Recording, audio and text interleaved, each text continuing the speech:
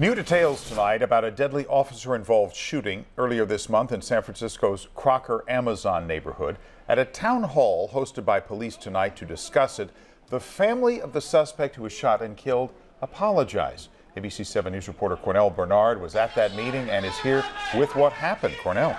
Yeah, that was a very big surprise, Dan and Alma, but there was lots of criticism for police from those who were caught in the crossfire of the shootout.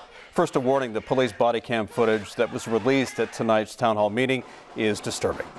He did not have to die. The uncle of 21-year-old Jihad Eid came looking for answers from the SFPD at a town hall meeting about the March 21st shooting, which left Eid dead. Police body-worn cameras captured the beginning of a shootout when officers responded to a barber shop on Geneva Avenue looking for a man whose relatives say had a gun. This camera worn by the officer who confronted Eid inside the barber shop. The officer was wounded in the leg. You see him crawling out of the shop to safety.